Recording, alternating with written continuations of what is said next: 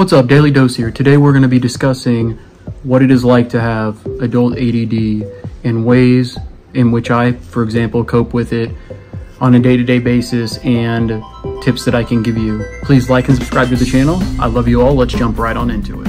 So what is adult ADD really like? Honestly, it is a constant battle going on. When you have a task to do, you think of another task, and then another, and then you start task, but can't complete them. Another very interesting thing about ADD, for me at least, was, as I said, once I, for whatever reason, hit middle school and high school, my ADD actually went down a little bit. Like I was doing fine in school with adult ADD. Once I got into college though, I really noticed a change.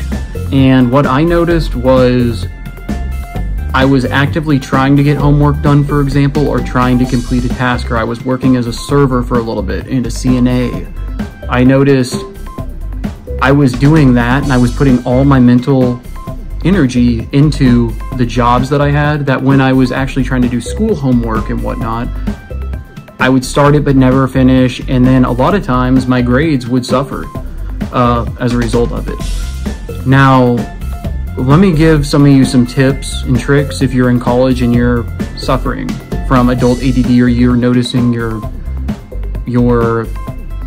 just your cognitive function isn't declining, but just everywhere. You can complete things but can't finish them. Now, number one, I remember when I was in college, yes, was I drinking and doing other things? Yes, of course, which can't help with ADD in my opinion, because that's just other substances I was putting into my body that my liver was trying to essentially process.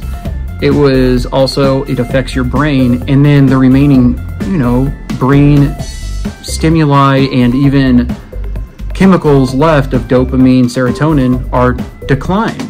And then trying to do homework the next day as a result definitely did not make it easier. So all I'm saying with this is, if you're drinking in college, try to really bring it down or stop, because that is not helping.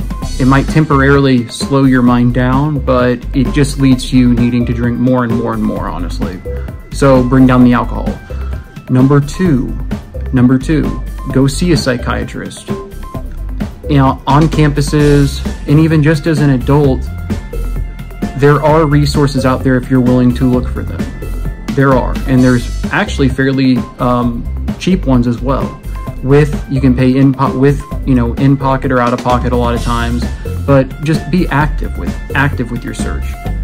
A lot of times people think they can just go into the doctor's office or your physician's and be like, hey, I think I have ADD, can I get a medication for it? A lot of times doctors that aren't specialists or psychiatrists cannot actively diagnose you. They have to send you off. Essentially, you've got to go see a psychiatrist.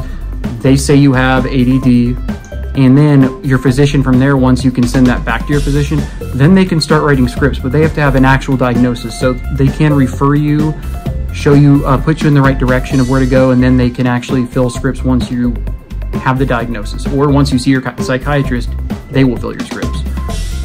So go see, and I'm not saying medications for everyone, but look at your medical services, your mental health services you have. That's another big thing, which helped me. Number three, I know it sounds ironic, but like me, when I had ADD, I was in a routine every day, and I would stick to it, and I thought it was working, but it wasn't. For example, at first, getting up, having that mindset, I'm gonna get stuff done and right when I start, can't get it done, go to work, do okay there, and then I'm just done, can't do it. This comes down to learning how to, especially as a young adult, learning to manage your time, meaning if you need to stay in and you can't pick up that extra shift, even if you need the money, sometimes you need to just put yourself in a situation and thinking about what are your long-term goals. Is this job your long-term goal? Because let's say, is that job really worth you being, you know, trying to put everything into it, then taking a test the next day and you get a D or F, when that is something that ultimately would have led to your success long term?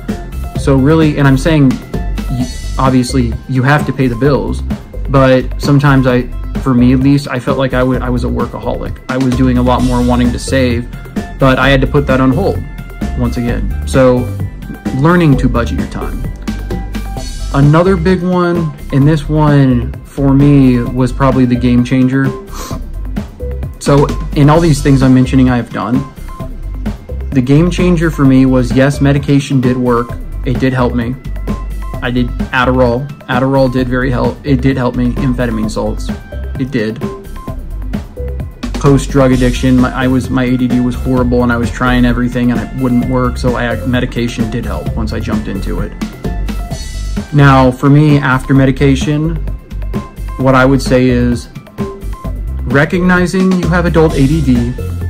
Every morning, what I do, or most now, don't do it near as much, but especially at first, was waking up, understanding the problems that I will face with my ADD, learning about ADD, and also just being able to talk to somebody about it. That would help me, you know, start my day and whatnot. I would really try to just a lot of times, just once again with task for me, I'd get a task done, but I'd have multiple more to do, and then that would throw me into a little funk and whatnot. But once again, when I recognized this, that was honestly for me one of the turning points of what helped me not have to use medication, not have to be scared of ADD anymore. Which finally, once you've went through these steps that I've been talking about, exercise. And I know you might say, whoa, you say exercise for everything mental health related. Yeah, I do, because I know exercise works. And I'm not saying you have to run like how I am every day. That's just something I'm doing. But lifting weights, getting out walking, trying new things when you are exercising. Because just going to a gym every day, a lot of times, 9 times out of 10 for a lot of people, that's not stimulating enough. So meaning, let's say you go on a walk outside, you go on a run outside, then you go to the gym the next day. Switch it up. During the winter, I know it's tough and you have to go to the gym, but outside of that, switch it up. Truthfully, it does help. But also, it really helped for me, and this is to this day. If I have on my mind that I have to work out every day, and sometimes it's in the morning, most of the times right now I do it after 12-hour shifts. But just knowing that that's one thing for me that I need to get done, it really sets my day, because I look forward to exercise. Or if I exercise first thing in the morning, it really helps me eliminate even caffeine consumption. So exercise, once again, helps you release dopamine, helps calm. After a workout, your brain and your body is recovering, your brain is relaxing. You actually, a lot of times, if you're exercising or running, your sleep can be a lot better, which I've seen that, which sleep is huge. So sleep is another thing with ADD, making sure you're getting enough sleep. And also through exercise, through doing it, I've now also incorporated a lot of healthy eating. Yes, I still eat ice cream here and there. I eat whatever the hell I want to eat, but understanding that nutrition and what you are essentially what you eat. Understanding nutrition, rather you're a vegan, rather you're not a vegan, vegetarian, so on and so forth. If you're getting away from processed foods, all in all, mentally, well, physically more so, but mentally as well, you're gonna be feeling a lot better. Your stomach, your GI system is your second brain, in essence. You've gotta have healthy bacteria. You have to, yogurt, for example, and I know there's lactose intolerant people, but it really helps you replace that natural, it really helps replace your natural good bacteria you need to fight the bad bacteria. You can get it through pills and you can get probiotics and whatnot, but just understanding your diet, your protein consumptions, and your carbohydrates also has really helped with my ADD, and something I would say you should try as well, especially if you've you know, you've seen a psychiatrist, you've taken medication, and medication helps, but you're thinking more long-term, being like, I don't want to take this long-term. Trying new things, trying to stay busy, but recognizing those limitations as well. And lastly, understanding that ADD is not at all, for example, something you can't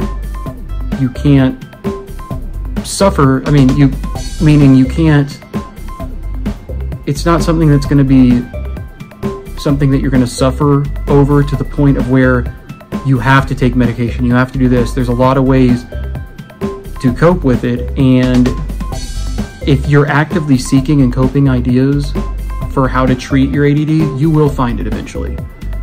Don't let ADD take over your life. Just, it's not worth it. Understand it, but you have to be proactive. This is your daily dose of mental health with Adam. I love you all. Please like and subscribe to the channel. I'm going to be doing some more videos about Adderall, Vyvanse, even meth, and ADD, and how they all kind of intertwine together. I'm going to do a big summary video at some point as well with everything regarding to stimulants and ADD and just addictions as well. I love you all. Thank you once again for subscribing. I hit 500, which is incredible. I never thought that would happen. I thank all of you out there. You're the ones who make this happen. Peace and love. Love you all.